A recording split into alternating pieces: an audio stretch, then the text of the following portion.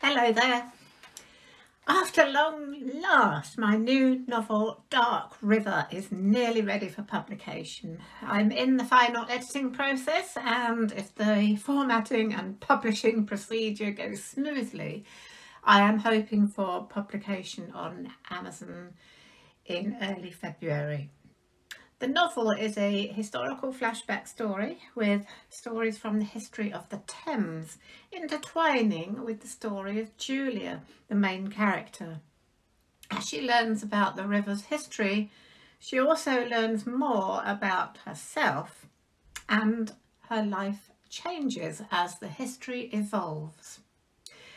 There is a metaphysical element to the story with a character who guides the process, and he himself appears to be mysteriously and spiritually connected to the river. I love London, and I love rivers, and I love history. I also love the magical and mysterious. So this novel is an accumulation of all those things. But it doesn't just stay in London. I have tried to introduce stories from different parts of the Thames, from its source to the estuary. It's been a fascinating journey. Anyway, I thought it would be a good idea to post a little teaser here to give you a bit of a flavour of the beginning of the novel. I'm going to read a brief extract from chapter 1 entitled Waterloo Sunset. It's a page or two in from the beginning.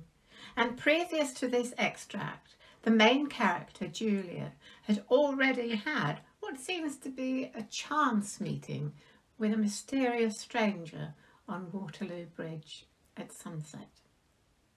Later, she feels compelled to come back to the bridge, and this reading is from that moment. As usual, whenever I ventured out, which was not often, I instinctively walked towards the river.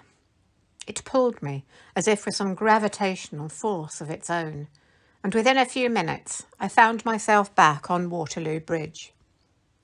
It was now about 7:30, and the neon blue ring of the London Eye caught the attention, in stark contrast to the golden yellow lights that lit up the Houses of Parliament.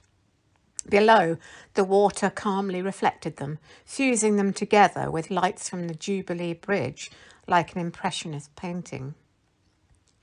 It came as no surprise to see a tall figure with long flowing hair, leaning against the parapet, looking out on this scene, starkly still in contrast to the constant bustle of people now out for an evening of pleasure and entertainment, heading towards the National Theatre and other delights of the South Bank complex. Yet I felt a kick in my gut and pinpricks all over my skin as I confirmed to myself that something very weird was happening. He turned as I approached, as if he had sensed my presence. There seemed nothing threatening about him, although the lights reflected in his eyes seemed to dance against dark and unfathomable depths. I felt in awe of him.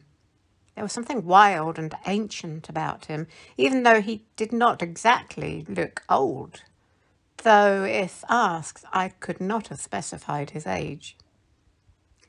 He smiled at me and said, "We meet again." "Yes," I replied. I didn't really know what else to say.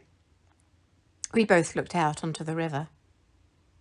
"Do you know what it is you are looking for?" he asked. I did wonder whether he thought I was someone else. I'm sorry," I replied. "I'm not sure what you mean. I don't think I'm looking for anything." He turned towards me. "But you are looking for something. Otherwise you would not have called me." Now I really did think he had mistaken me for someone else. "But I haven't called you. I don't even know who you are." "Every night you have called me, as you stand on this bridge." This was getting far too weird for me. I shouldn't have come out. It was time to go back home. I'm very sorry," I stammered, "but I think you have me confused with someone else. I have never seen you before this evening, and I don't usually call anyone I've never met. I'll be going now. I moved to turn away. But you are Julia Bates, are you not? I stopped and turned back to him. How do you know? I'm really sorry, but if we have met before, I just don't remember you. I don't really... He smiled, acknowledging my discomfort, and held out his hand. You can call me Ewan. I was pretty sure I had never met anyone called Ewan before, but I took his hand. It was cool and firm. I still don't... No matter. All the same, I have a proposal for you. What kind of a proposal? At that moment, a passing taxi honked his horn so loudly at a cyclist cutting in front of him that I jumped. Ewan turned his head as if to make sure that the cyclist was all right, and turned back to me calmly. Perhaps we should find somewhere quieter. Come. He turned and headed towards the northern Strand end of the bridge. I could have left then. My usual instincts told me to turn round and walk the other way, and for a moment I looked towards home and hesitated. But a new and unfamiliar instinct told me that I would probably regret it if I did not follow him. So I followed him. If you would like to read more, then please subscribe to my channel, or you can go to any of the links below.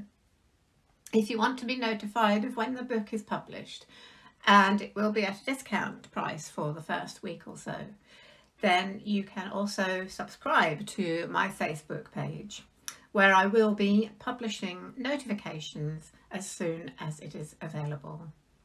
You can also find links below to my website and Amazon page. I do hope you enjoyed reading the book. Cheers for now.